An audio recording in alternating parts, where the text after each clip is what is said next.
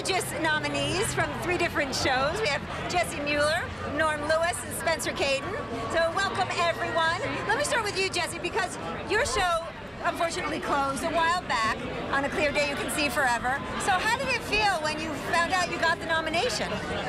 I was stunned. I was stunned. It's been a little strange because I feel like I don't have my posse to go through all of this with, you know what I mean? But I'm so happy to be here and represent any way I can, so I'm thrilled. I love it. And Norm, you know, you're a Broadway vet yourself, but the first nomination, how does that feel? It feels great. I mean, you know, I've been, like you said, I've been doing this for over 2 decades now, and just to be recognized in this way is just awesome. I'm so excited tonight. I feel like a little kid. Now, Spencer, you're nominated. This is your 2nd Broadway show, by the way. Don't dress for dinner. I always dress like this. This is no big deal. And you were nominated for Urinetown also about 11 10 years ago, yeah. Yeah, so you're 2 for 2 in terms of nominations. What took you so long to come back to Broadway? I've been in LA and I got married and had a kid and been doing a lot of laundry. Doing a lot of laundry, okay. Yeah, I go to Target a lot, and I'm so thrilled to be back in New York. It's sort of indescribable how much fun it is to be back part of this community.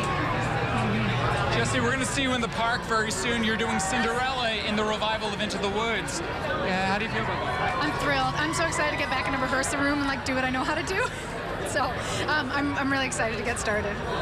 Yeah. And Norm, you know, we spoke in studio a few weeks ago. We were talking about the kind of controversial and wild journey you had to Broadway, but you talked about how it made your company even tighter. And how does it feel tonight? Here you are with all these nominations together. Well, you know, we've already won by the audience response to the show, and people are loving it, loving the show. But to be recognized for 10 nominations is just over the moon, and it has made us even more tighter. Is that a right word? Sure. More tighter. I'll do bad grammar right now, but yeah, we're a really tight-knit group, and we love being here. Okay. Well, congratulations to all of you. Congrats. And now we're going to head down to Roma and Patrick with another person from Porgy and Bess, Audra McDonald.